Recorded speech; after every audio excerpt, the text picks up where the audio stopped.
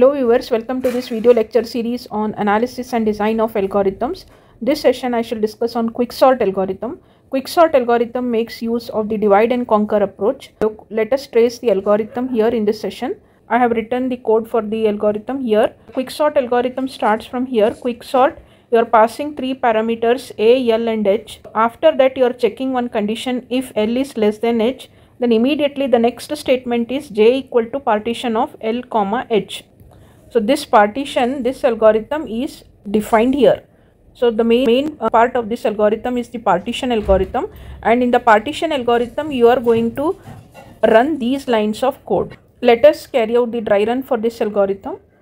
How exactly it works. Now before exactly carrying out the tracing, let me first show you what is the logic used here. Suppose if these are the elements 45, 68, 76, 35, 41, 9, 25, the algorithm makes one element as the pivot element. Here suppose if you are taking the first element as the pivot element, normally you can take the first element as the pivot element or the last element as the pivot element, or randomly you can choose any element as the pivot element. But once you execute the lines of code, what exactly it happens is the pivot element is placed at the center. That means before the pivot element you have all the elements which are having a lower value than 45, and all the elements which are having greater than 45 will be towards the right side of the pivot element. So in our example you may get for 35, 41, 9 and 25. All the elements that are there towards the left side of the pivot element are smaller than the pivot element, but it may not be in the ascending order. First we are bringing all the elements lesser than the pivot element towards the left side, and all the elements towards the right side of the pivot element are higher. So this also will not be in the ascending order. Later you have to apply the quicksort algorithm. That means you are dividing the array here into two parts. First part of the array and this is the second part of the array. You will apply the quicksort to the first part of the array. Again you will apply the quicksort to the second part of the array. You keep dividing like this until you get one element in each array. That means whatever single elements from the each array you get at the end will be the elements that are in the ascending order. So let us trace this pseudocode. See, the algorithm starts from here. A quicksort, you are passing three parameters, A which is the array and L and H. L and H are the variables that are pointing to the first and the last element of the array, and you are checking the condition whether L is less than H.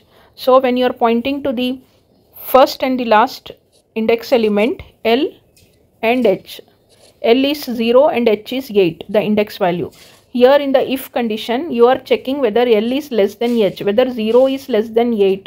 Yes, it is true. If it is true, the next line is J equals to partition A comma L. So that means now the control will go to the partition algorithm, and the partition algorithm is written over here. So what is the first line in the partition algorithm? A of L, you have to make it as the pivot element. So we have assigned here the pivot element as 10, and it is A of L. A of L is 10 here. So 10 is your pivot element. The next line is I equal to L. I is assigned to L and J is assigned to H. So now in place of L and H we will be using the variables I and J. So now we'll check the next line whether I is less than J. See, I is 0 and 0 less than J is 8, 0 less than 8. Yes, it is true. If it is true, then the while loop gets executed. In the while loop, you are checking whether A of I is less than or equal to the pivot. A of I is here 10. So A of I is 10, whether that is less than or equal to, whether 10 is less than or equal to the pivot element. Pivot element is 10 only. Yes, it is true. Pivot element is 10 here. So A of I is also 10. Yes, if it is true, then increment the value of I by 1. So now I will be pointing to the next one, and once again the while loop gets executed. Now A of I is how much? A of I is 18. Whether 18 is less than or equal to 10, no, the condition is false. If the condition is false, it will come out from this while loop and it will enter the next while loop here.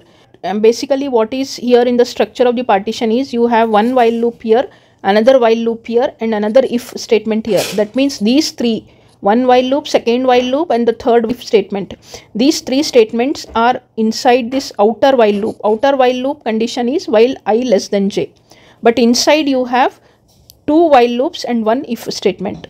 So first time you started with the very first while loop. When the condition became false, it will go to the next while loop, and in the next while loop you are checking a of j is greater than pivot or not.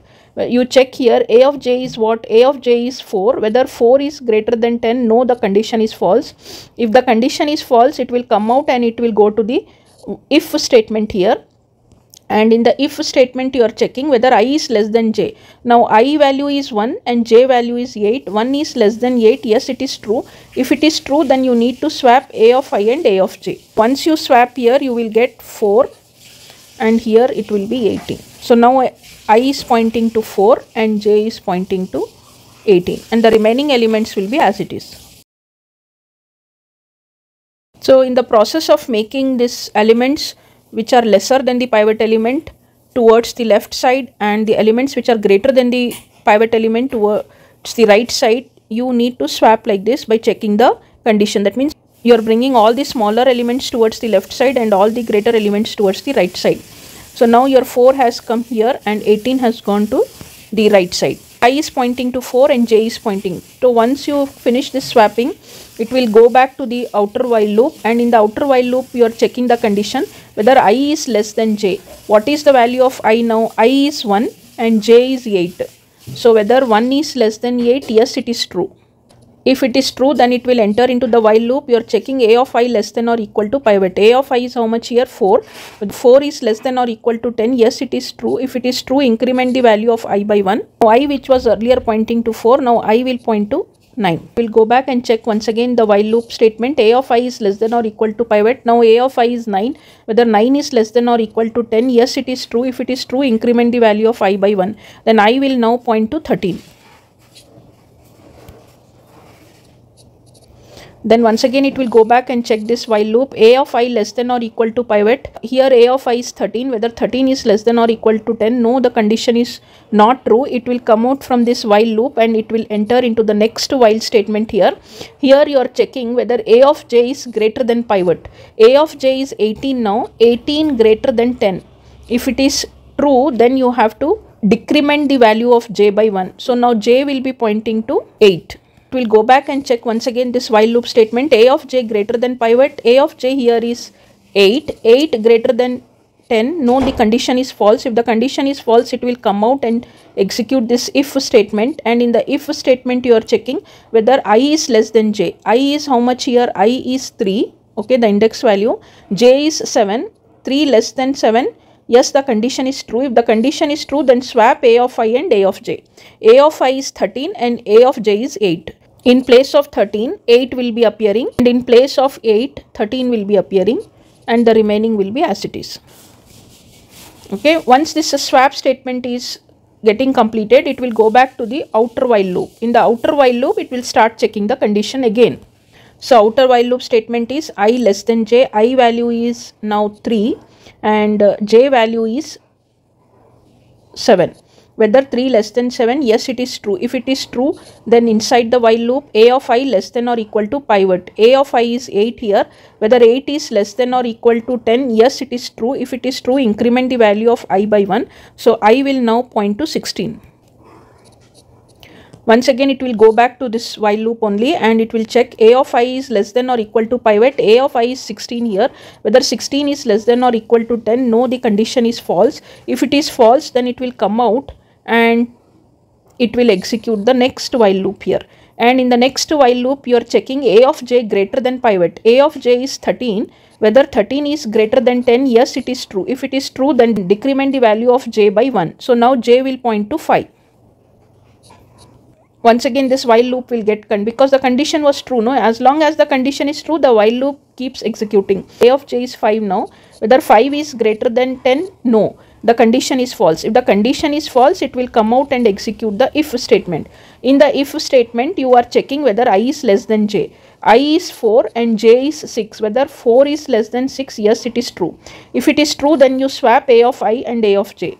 So basically when you are swapping is, what is happening is I value is getting incremented every time whenever elements are lesser than the pivot element. Whenever it finds an element which is greater than the pivot element, it stops. J pointer will get decremented as long as it finds all the elements greater than the pivot element. The moment it finds an element which is lesser than the pivot element, it stops. So when both these pointers get stopped, the pointer values are checked here, that is the index value of I and j is checked. If it is less, then the elements will get swapped. So you are bringing to the right positions the elements by swapping. So we'll continue here. So we were here now, the if statement, if I value is 4 and j value is 6, so 4 and 6, that element pointed by 4 and 6 will get swapped. A of I and A of j will get swapped. In place of 16, 5 will appear, and in place of 5, 16 will appear. And the remaining elements will be as it is. Okay, after this swap, once again the control will go to the outer while loop. Here I value is here how much? 4 index value, and j value is 6. Whether 4 is less than 6, yes, it is true. If it is true, it will enter into the first while statement. In this while statement, you are checking whether a of I is less than or equal to pivot. A of I is 5 here, 5 less than or equal to 10. Yes, the condition is true. Then increment the I value by 1. Now I will point to here. Next, once again, since the condition was true, it will check again. A of I is less than or equal to pivot. Here we have 7 now. A of I, whether 7 is less than or equal to 10. Yes, it is true. If it is true, then increment the value of I by 1. Now I will point here. As the condition is true, it will come back and execute A of I. A of I is less than or equal to pivot. Now A of I is 16. Whether 16 is less than or equal to 10. No, it is false. If it is false, it will come out from this while loop and it will enter into the next while loop here. And here in this statement, you are checking whether A of j is greater than pivot. Now A of j is 16. 16 is greater than 10. Yes, it is true. If it is true, then decrement j value by 1. Now j will point to 7. The condition is true. So once again, it will check whether A of j is greater than pivot. A of j is 7. Whether 7 is greater than 10. No, it is not true. It is false. It will come out and it will execute the next if statement here. In the if statement, you are checking whether I is less than j. I is how much here now? I is 6 and j is how much? 5. Whether 6 is less than 5? No, it is not true. So for the first time now in carrying out this dry run, we found the if statement to be false. If the if statement is false, then it will come out of this loop and it will execute the next statement here. The next statement is swap A of L with A of j. Okay, A of L is what initially only you have assigned here in the statement. A of L is the pivot element. That means the very first element is your A of L. So this A of L will get swapped with A of j. What is A of j? A of j is 7. A of L is 10. Now these two elements will get interchanged. In place of 10 it will be 7 and in place of 7 it will be 10. And the remaining elements will be like this only as it is. So after these many iterations, we were able to bring this 10 here, the pivot element, in its place. That means why I am telling in its place is now you just continue the dry run code. What it does is after you swap A of L with A of j, the next statement is return j. Swap A of L and A of j and return the value of j. J is how much here? J is the pointer value which is 5.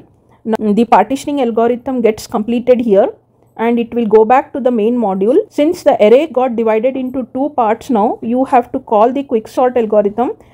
First time you will call the quicksort algorithm with the starting index as L and ending index as j minus 1. Second time you will call the quicksort algorithm again with the starting index j plus 1 and ending index h. So this is what you have brought the pivot. It is your j, return j. So the array got divided into two parts now. So once again you will apply the quicksort algorithm to the first part of the array and with the starting pointer as L and ending pointer as j minus 1, and second time you will call the quicksort algorithm. First pointer is starting pointer is j plus 1 and the ending pointer is h. Now you got 7, 4, 9, 8, 5 as one array and 16, 13, 18 as the second array. Now you don't have to worry anything about this element 10. 10 has come to its right place. Now your job is to sort this array and this array. So you will apply the quicksort, as I said, to this array. You will apply the quicksort to this array. Keep doing this as long as you get one element in each array, and you will find the elements in this order: 4, 5, 7, 8, 9, and the position for the element 10 is already decided, so it will be here only. And from the second part of the array also, when you keep dividing, you will get one element from each array and it will be at the end like this. So if you observe now, the list of elements at the end, it will be in the sorted order. This way the quicksort algorithm works. The time efficiency for this algorithm I need to explain. As the session is becoming too long, I'll continue with the time complexity for the quicksort algorithm in the next session, and in that session I'll explain about the best case, worst case and average case for the quicksort algorithm. Hope you find this session helpful. Please like, share and subscribe to my channel. Thank you. Bye bye and take care.